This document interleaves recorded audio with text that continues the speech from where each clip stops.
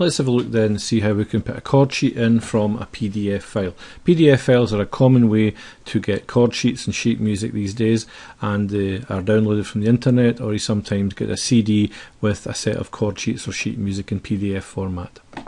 Let's go to New Song.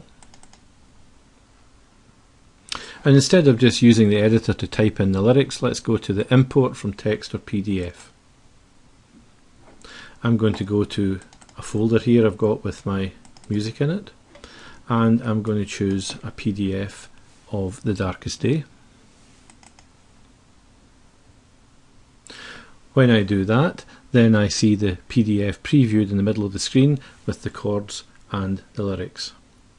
I can select the area I want to take, which is this area here, and if I extract the text, I'll see a preview over here of what I've extracted from the PDF.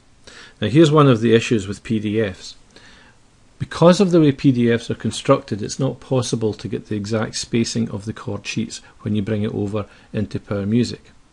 So in here, what you can do is you can simply put in the spaces required to line this up. So alongside in this window we've got the preview, so it's a relatively easy job to line up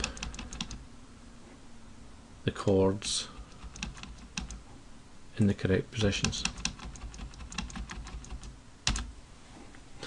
Once you've done that, return to the editor, and you'll notice that as soon as it goes in, it parses it and the chords are picked out in red.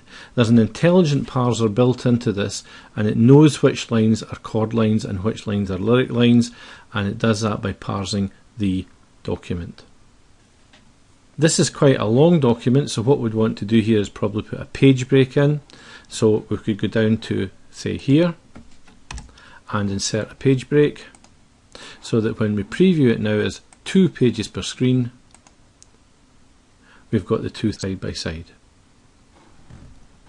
So that's how we can put in a chord sheet from a PDF file, or for that matter from a Word document or other text file. All we need to do now is to set the key, give it a title if we want to set a tempo, and put in the tags for the categories, the author and the copyright if we want to do that. Click on Save, and that will be added to your list of songs.